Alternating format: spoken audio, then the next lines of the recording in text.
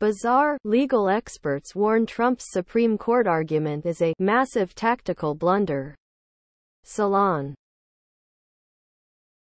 Weak filing is littered with arguments that have largely been picked apart, legal experts say.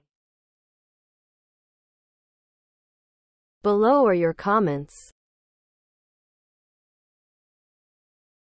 Every credible legal expert, including some affiliated with GOP, see this case as an obvious on that.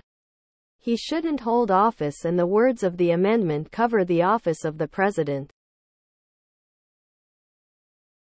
I'm willing to bet that the SCOTUS will rule that it's up to the states to decide whether he stays or goes. In this country we have checks and balances that were set up in the Constitution. 3 branches of government all looking out to make sure no one branch becomes more powerful than another. SCOTUS has a very important precedent to set.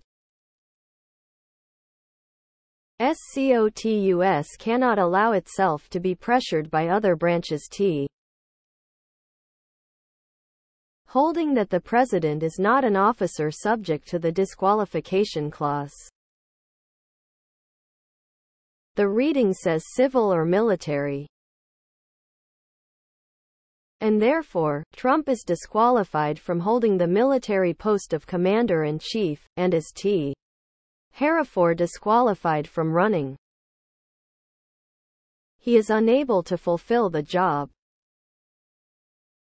Please subscribe to my channel.